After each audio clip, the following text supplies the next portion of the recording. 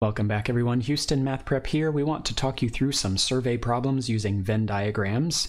My first problem here, we have 100 people that were surveyed on their preferences for tea and coffee. So you may have a preference yourself for either one or both or neither. So here it says that 62 responded that they liked coffee, 36 liked both, 17 liked neither.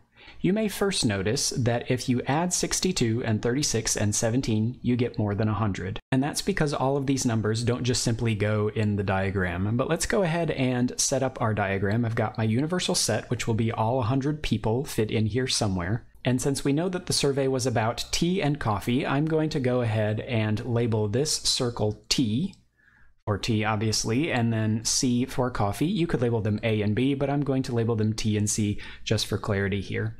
Okay, 62 people liked coffee. If we try to insert that information into the Venn diagram first, there's a problem. I know nothing about both regions in my coffee circle so far, and 62 just liked coffee. So how many of the 62 go here and how many of the 62 go here? I don't yet know. If I look down the list at 36 liked both, liking both means I'm in a very particular region in my Venn diagram. 36 liking both is very specific. That means I'm in this section. I'm in the intersection of T and C. I like both tea and coffee. So we can go ahead and write that one in first. And then 17 liked neither. Well, neither means I'm not in the T circle and I'm not in the C circle. That must mean I am outside of all the circles. So 17 is my number that goes down here just in my universal set. So now we want to go back and see, can we use this 62 liked coffee? We already used the 36 liked both, and we already used the 17 liked neither. 62 liked coffee. Now, if I look at my coffee circle, I need a total of 62 in my coffee circle, in my C circle, and I already know that 36 go here. So what this tells me is that 36 plus some other number is supposed to give me 62 total in the coffee circle.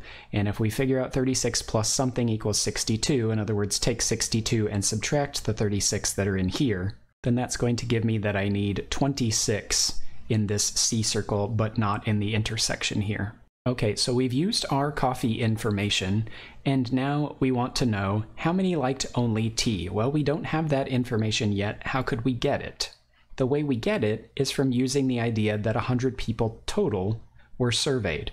If 100 people total were surveyed and I have every single region labeled except for one, I should be able to figure out this remaining region. So if I add up 36 and 26 and 17 and I subtract those from 100, that will give me the people that are left to go in this remaining blank. If we take 36 plus 26, remember that's 62, plus another 17, that's going to be 79. And so if we take 100 total people and we subtract the 79 that are already in our diagram, then we get that 21 people are going to go in this part of the T circle that is not in the intersection. So we have 21 people there. But we now know that 21 people liked only tea and not anything else. Our last question, how many liked only one of the two? So that is actually this number. These people liked only one of the two, and also these people only liked one of the two. The 36 people in the middle liked both, so they didn't like just one. The 17 people out there liked neither, so the 21 and the 26, we add those together, and we'll get that 47 people liked only one of the two. So here we have another survey of 320 people. They were surveyed on their feelings of cats and dogs. So thinking about my sets here, maybe I label one C and one D for cats and dogs. Easy to interpret there. This top statement here says 110 only liked cats. If I only like cats, that means I'm not in the intersection. So that means I'm in the C circle, but I'm not in the intersection. So 110 is very specific. It should go out here in the C circle, not in the intersection. We can go ahead and place that one. Our 125 only liked dogs, a similar thing. If they only liked dogs, they're in the D circle, but they're not in the intersection. So the 125 go out here. We also know specifically that 25 liked neither, and neither is very specific. That's going to be outside of both circles in our Venn diagram. So we've got that conquered there as well. And the question asks us how many people liked both cats and dogs. Well, of course, isn't it going to ask us the one that we don't know? So how do we find it? Well, there's only one region left, and just like before, if we know the total that we're surveyed, which is 320, I could add up all of the other regions and subtract them if I only have one region left and find that. So if I add 125 and 25, that's 150. If I add that 150 to 110, that's going to be 260. So I take my 320 total, I subtract the 260 people that are already in my survey there somewhere, and I get that there are 60 people left that must be in this intersection, and those are the people that like both cats and dogs from the survey. All right, let's take this up a notch and look at a three-circle Venn diagram survey problem. We have 500 students total. They are surveyed on their use of different modes of transportation. So if you look through this list, you can see we have public transit, we have automobiles, and we have bikes. So if I just use the first letters of those, I'm going to label one of my circles P, I'll label one of them A for automobiles, and I'll use B for bikes. Now I have all of this information here. I need to figure out what I can use. Think about starting in places that are very specific when you do this in your Venn diagram. It is extremely difficult to use this 290 at the beginning. 290 use public transit. If you look in the P circle, how many regions are there in the P circle? There are 4 different regions in the P circle, so I cannot start off by using the 290. There's no way for me to narrow down from the beginning how many of the 290 go in which of these sections, so what I'll want to do is start at a very specific place.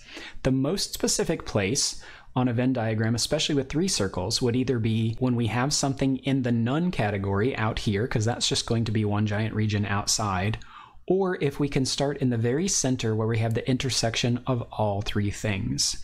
Now, if you look at the bottom of this example, it ends with how many used none. So since I'm trying to find this in the end, it's probably not written in the problem as I look back through it, and you'll see that it's not.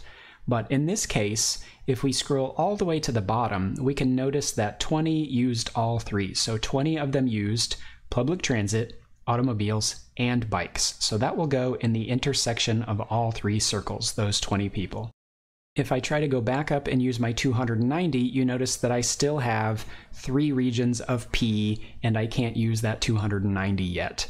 But if I look at some of these where it says I used, for example, automobiles and public transit, then we're talking about the zone where A and P circles overlap, right? We're looking at that. And since I already know 20 people go here, and a total of 60 must be in the overlap of circles A and P, how many would I put here to get a total of 60 in there? I would put 40 more, because I'll have 40 plus 20 equals the 60, and now we've used the 60. So we're going to kind of work out from the center here, if you can kind of tell. So let's figure out what it would take to figure out this region here. Now, if we look at that region, it's in the overlap, the intersection of the P and the B circle, right? So that will be information about public transit and bikes. So I look for that in my list. Here I have 100 used bikes and public transit.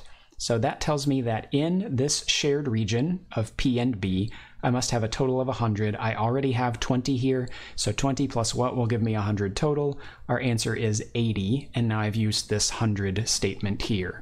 We can do a similar thing to find out the rest of the overlap between the A and the B circle. That will be automobile and bike information. So we have 30 total people in the automobile and bike overlap. So 20 here and something here giving me a total of 30. That means I will need 10 more people to go in there. And so I have a total of 30 that used both automobiles and bikes. And so now I can go back and do things like use my 290. So I had 290 total that used public transit. So in the total P circle here, I should have 290. Well, I already have 80 and 20, that's 100, plus another 40, that's 140. So if I already have 140 and I want to make 290 total, then I would need 150. You can just take these 3 numbers and subtract them from the 290, and that will give you what will go in there. So we've used our 290, but we wrote down 150 because our entire P circle needs 290 people. So if 120 used automobiles, that means everything in the A circle needs to add up to 120. Well, I already have 40 and 20 and 10, and 40 plus 20 plus 10 is 70. So to make 120, if I already have 70, I could subtract this 70 from 120, And that would tell me that 50 people go out in the A circle alone. If I want to use this final number here, this 160 used bikes, I look at my B circle. I need 160 total in the B circle. I have 80 plus 20, which is 100, plus another 10, that's 110. If I subtract these 110 people already in the B circle from the 160, then that means I would need another 50 people out here as well.